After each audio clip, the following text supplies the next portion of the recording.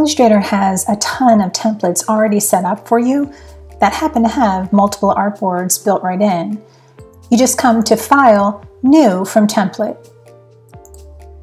Under blank templates, you can see they have banners, boxes, brochures, business cards, and other things that don't begin with B. And you can choose one of these. Here, I'll go ahead and choose business card, and you'll see that it has multiple artboards built into the file. I'll zoom in with Command or Control plus and use my hand tool, H, on the keyboard to pan over. This one is a 4-panel booklet. This one you might have seen before, a business card that opens up. And then these two are just your horizontal and vertical layouts. Of these, the most common one, obviously, is just the horizontal front and back business card. But what if you wanted to design a company's entire identity package? Let's say they wanted a letterhead, a business card, and an envelope. You could get that from the templates just as easily. If you come to New from Template, this one's called Stationery. When you open that up, if you click on the Artboards tool, they have named their artboards here: letterhead, envelope, and these other things, invitation. So in this tutorial, I'll show you how you can delete out the artboards that you don't want from a template, and how you can create your own custom artboards in your file. Hello, creative! It's your graphics girl of graphicsgirl.com. That's graphics with PH and S, girl with no I and 3 R's. And I'm here to help you design your brand. But first, how would you like a free cheat sheet? I thought so. Head over to graphicsgirl.com to get your free Illustrator cheat sheet that will show you all the shortcuts in the program. So you'll notice that when you open a template that's built in Illustrator and select the template by choosing it and clicking on New, you'll see it opens it as a file that now can be edited. It names the file something generic because it hasn't saved it yet. So you're opening a template, but then you have to save it out as its own file. The templates are in that .ait file format, and they are not to be changed or edited, the templates themselves that are built into Illustrator. So here I opened up the banner AIT or template file, and it has, when I click on the Artboards tool, you can see that it gives you the name of each artboard in the file. It names it 1, 2, 3, but then here they could have given this a name such as skyscraper banner, but they're giving it to you in dimensions. This other file that I opened up of stationery, they're giving you the names here, but you can see that it's always naming the artboard. You can see the name of the one that you have selected right up here in the name field. So it says letterhead, envelope, invitation. But when you're clicking on each with your Artboard tool, you can see the name of it there. And then this way, when you create your own artboards, you can choose to name it. Half the time I don't bother naming my artboards. I just go with front and back if it's a postcard or business card, or whatever panel, inside panel, outside panel if it's a brochure. You might be asking yourself, why do you even want to have artboards? And another question I get all the time is, do you need to have multiple artboards in your file? Definitely not.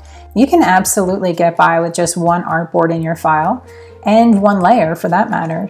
But if you do want to have a panel that shows you all of your artboards, you can come to Window Artboards. And here, with all of these artboards, you have the ability to isolate each and choose Delete here. You'll notice that I don't have this Artboards panel docked in my setup. And to see how I like to set up my Illustrator workspace, click the video right up here.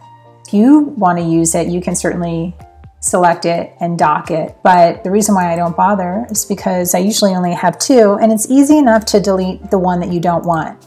I'll come back over here to my stationery template, and I'll go ahead and give this file a save. I'll save this as ID set, an identity package, if you will. So I'll hit save. I'm going to keep it as the latest and greatest version of Illustrator with these settings. Clicking OK. With my Artboard tool one more time, I can see that I wanted the letterhead, maybe I want the envelope, but I don't want these other two. The reason why I don't bother showing my window Artboards panel is because, yes, I could click on complement slip here and choose delete from the panel and it would delete it. Or I could just simply click on it and then hit the delete button on my keyboard.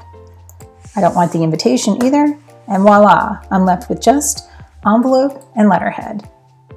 Next, if I wanted to come over here to my business card template that I opened up, so with the Artboard tool selected, and you get that move or selection tool, you're able to move that artboard in your overall document. You can see the dimensions are listed right up here.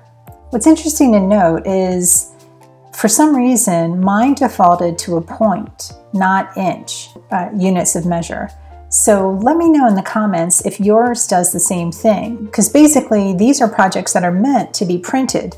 So it's strange to me that Adobe defaults it to point. And you might already know that a business card is 3.5 by 2 inches. But if you didn't know that, and you opened up your template file, you'd be able to glean what those dims were when you come here to File, Document Setup. You can change the units of measurement right here from points to inches. Now, when you click OK, you can see that the dimensions are 3.5 inches wide by 2 inches high. So now you know what you can do. In your ID set, go ahead and give it a save with Command or Control S so you no longer see the asterisk at the end of the file name. You can add an artboard to your existing file with the dimensions that you know you need. So to add a custom artboard to your file, you choose your Artboard tool, and you click down anywhere and drag out. You can see here that the default units of measurement for this file that I've named ID set are still points. So one more time, I'm going to come to my File, Document Setup, and change that, because I'm in the US, to inches. Now, I can see that the box that I drew happened not to be the dimensions that I needed, so I'll just type in 3.5 inches by 2. When I choose my Move tool or Selection tool to click off, you can see letterhead, envelope, and there's the business card.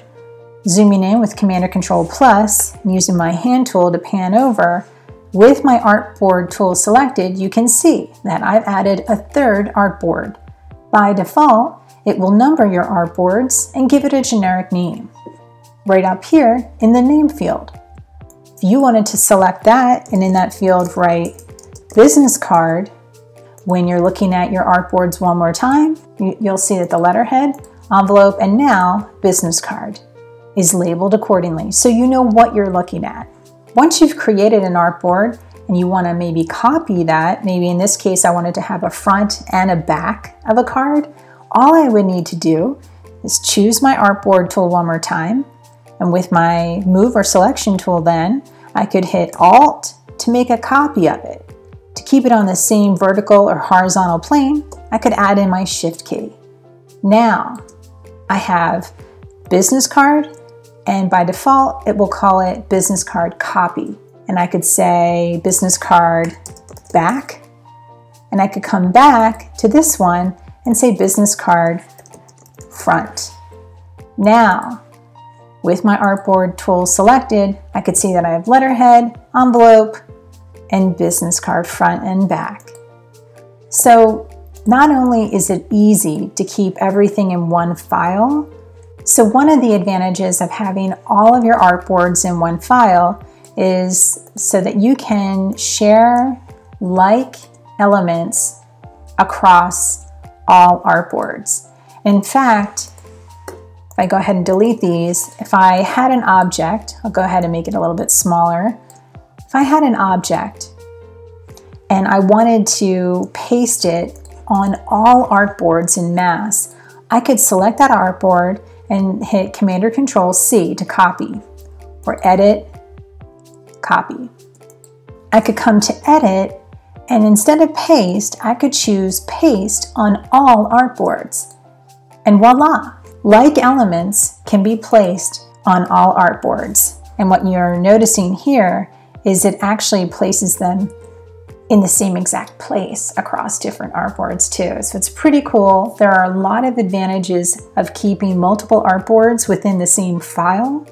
Come back to watch my next video where I show you how I created an entire identity package for a company using this exact ID set file.